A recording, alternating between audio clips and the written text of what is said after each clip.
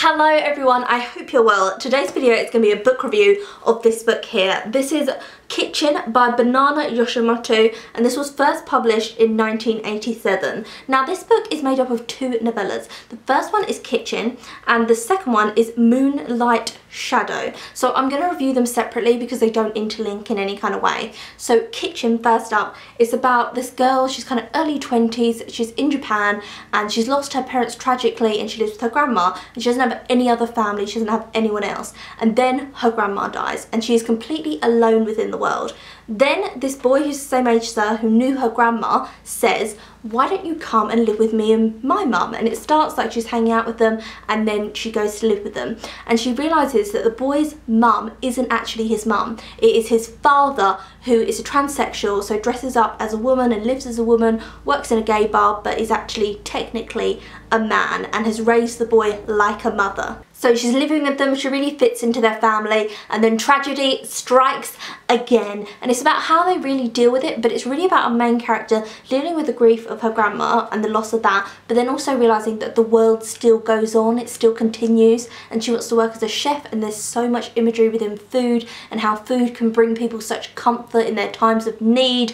Oh god, I loved Kitchen, like honestly adored, absolutely adored. And it's really about the intricacies of bereavement, and that bereavement is a really difficult thing and we all deal with it differently, but the world does still go on. And even though it's about sadness and devastation and everything, it's got so much like hope and light within it as well. And it's like you may be alone, but there's a difference between being lonely. You might be by yourself, but it doesn't mean that you're lonely in the world, that you can meet other people and have the comfort yourself and food and different stuff. Loved Kitchen. Now let's get on to Moonlight Shadow, which is the second story. So this is about, again, another young woman growing up in Tokyo, and her boyfriend has died. And her boyfriend's brother, his girlfriend, was in the car with her boyfriend when he died. It was a terrible car accident. So then she's meeting up with her boyfriend who's died's brother, and obviously he lost his brother and his girlfriend in this car accident, and they're talking about it. And the woman in that story, she's running to kind of get away from her problems, so she runs every day, she's gotten very thin, she's just trying to not think about the devastation. She thought she'd be with this man for the rest of her life, loved him with all her heart and her soul, and he has died, and it's just great tragedy. And then she's meeting up with his brother, who is wearing an item of clothing that his girlfriend used to wear, as like to remind himself of her, and he's completely like trapped in the past like her. And then she's standing by a river, she's done her run, she's standing by a river, and this mysterious odd woman just turns up and is like, starts talking to her, and it's a little bit odd and bizarre, and she's like, okay, gotta go, bye. That woman was very weird and like over friendly with her, and then she can't stop thinking about this woman, and she's like, there's something about her, but I can't work out what. And then it gets into the realm of magical realism.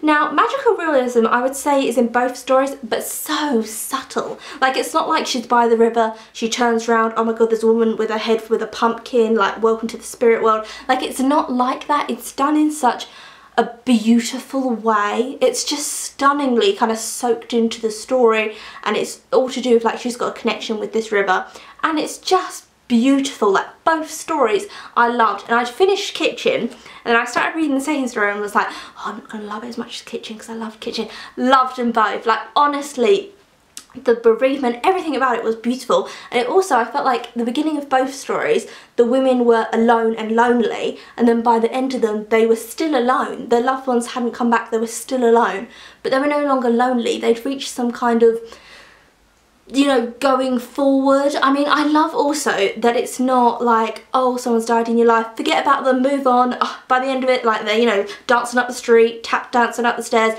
Like, it wasn't like that. It was just done in such, oh, such a warm, beautiful, stunning way. I was actually reading this on the train and like tears were forming in my eyes. I had to stop myself from crying. It was so stunning. I loved it. I loved the magical, like, realism elements, and I'm not a massive magical realism fan, let me tell you that right now, but I really loved how it was just seamless within the situation, gorgeous, and the use of like food to connect with people. So in Kitchen there's a bit where a boy who she really likes, he has a great tragedy happen to him, and she knows about this tragedy because she's been through it herself, and he's like, oh, you know, we're both hungry, good night, and she kind of feels, and there's this foreshadowing that maybe he's going to hurt himself, that he's going to kill himself, that he's going to, you know, do something. And so she gets this food and she takes it to him, and he's far away from her, and it's just so lovely. But then before she gives him the food, she's trying to like clamber up to this roof to give it to him, and she gets like mangled and she's bleeding. And so it's not like an actual fairy tale, it's like a realistic fairy tale. And there's a bit when she's like clambering on the roof and she's laying on her back and she's thinking, how did I get here? Like, I'm bringing him this food to make him feel better and I'm just laying in my own blood. But then it's like beautiful because it's real. Oh, just loved it. Like, I feel like I could go on and on. The writing, she writes so beautifully and she writes so poignantly. Just everything was so deliberate and gorgeous throughout it. I loved it. Stunning book. I just adored it. Like, there's not much else I can say about it. I adored it. I loved also how it dealt with, like, when someone's dead, that's it, that's the end. The like finality of that and how that can leave you so cold. And in Kitchen, obviously her grandma dies and she's thinking back, I must have thought at a time that my grandma was aging and she was getting older and that she was eventually going to die. But it compares nothing to the thought of someone dying to someone actually dying, are two completely different things. Honestly, I could talk about it all day. I'm gonna stop. One of the most beautiful books I've ever read. I cannot recommend it enough. It is so good. I'm gonna read so much more from this author as well because I know she's written loads of other books. Oh, don't. If you've read anything else from this author, tell me what books of hers that you liked, comment them down below and I'll read those ones. Just stunning. And that's it. That's the end of this video. I'll see you again soon for another one.